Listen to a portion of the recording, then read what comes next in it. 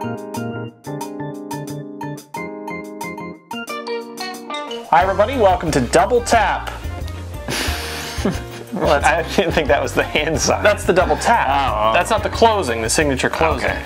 Ryan Ritchie, Jamie DeGrazio from thedigitallifestyle.tv. We're going to tell you what's going on with the iPhone. Frankly, for our first real show, it's kind of a slow week. Yes. But we do have Halloween coming up.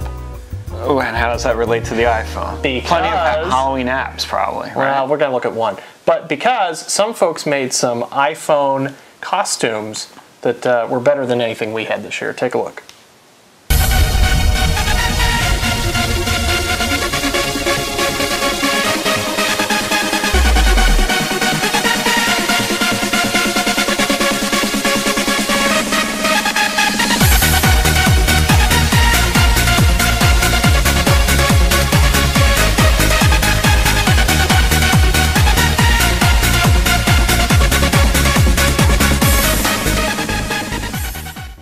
So that's pretty clever. Yep. If you want to walk around with a big screen in front of you and they hack the iPhone. Well, that's the cool thing. Somehow they got the video out of the iPhone, which we've been trying to figure out how to do that for a while. If you see this video, get in touch with us because we need to do that for some things we're working on in the labs.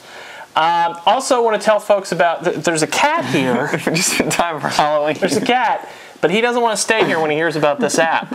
It's Pet Sematary. Yes. Now, Pet Sematary, movie based on the Stephen King book. Sure. From... what year was that? I don't know, but the movie was 20 years ago. Okay. So you do the math. You can figure that out. Well, I know in the movie. I don't know in the book. Fred Gwynn was in the movie, Herman Munster, right? He was in it. Sure. Theme song by the Ramones. Okay. Great song by the Ramones. Okay. Well, not great song, but a decent song. Decent. Decent. We'll call Wonderful. it Well, let's take a look at the app. the cat. I remember the cat. That cat was creepy as hell. Now, the game is based upon killing cats. Really? And dogs. And that was and children. And how do you kill the cats, dogs, and children? Well, you shoot them, of course. With a handgun. I don't know. So you got this overview of the street, and you're going to want to eliminate the dogs, the children, the cats, and the birds, and not the people. So that's the basic. So it's like a shooter? Well, but you're looking down like this. Yeah, like a top-down shooter. How do you move your guy? On them. There's no guy to move. So like that dog. You just tap on the cats to kill the cats. Yeah. This game seems horrible. As a cat owner, I am offended by this game. I am a little surprised that it made the cut into the App Store. I can't believe it. Yeah, this is pretty offensive. And I usually don't get offended by it. I almost wonder if it had been an independent developer rather than Paramount, if it had been approved. So, anyhow, that's the idea. So, you're calling it worst app? I'm calling it pretty offensive. I don't know. I'm a pet owner, an animal lover. You know, I don't wear a Mike Vick jersey. Oh boy. You know, I give to Greenpeace and PETA. Okay. I do eat meat though, but yeah, I call that app offensive. Like the baby shaking app really didn't bother me, maybe because I don't have a baby. Right, if you had a baby. But just killing cats. Now I understand the cats are supposed to be like zombie cats, sure. But from the graphics, you can't really tell that they're zombie cats. It just looks like you're killing cats and kids. With a gun, no less. Yeah, with a gun. So I'm surprised that got approved. I'm not sure it really translates the heart of the movie in this game. Yeah, it doesn't seem like it has anything to do with the movie. Okay, well, it's 99 cents, and I don't know about you. I think I do, though. I've been burned a few times buying apps for 99 cents or more that weren't really that good. I have as well. So let me throw an idea out there. Gaming subscription for the iPhone. So how's that going to work? You're going to pay, what, 10 bucks a month? 10 bucks a month. And what? Do whatever you want. Use as many apps as you want. Any game. Load it up. They'll pay a small, royalty to the people who made the game. Well, it doesn't sound like a bad idea, but I think it's going to get sort of brushed aside by this whole in-store app purchasing. So all the games are going to be free anyhow, first level.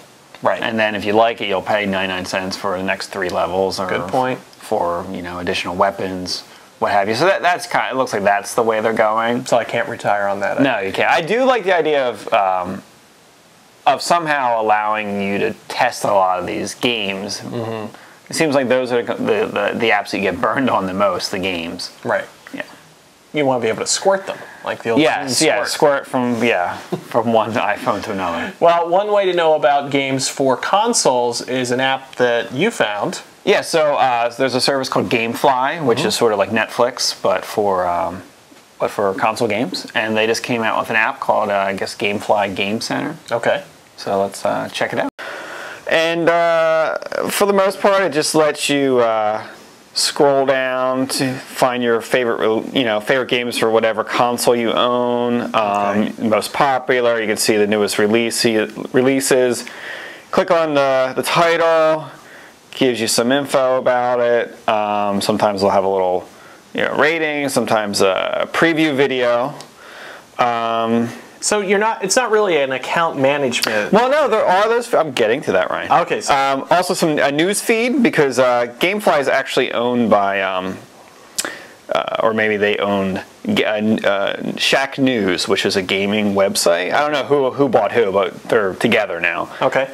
So I guess they're just pulling in the news feed from Shack News. You can read about the Netflix story that we talked about the other day, now on the PS3. Okay.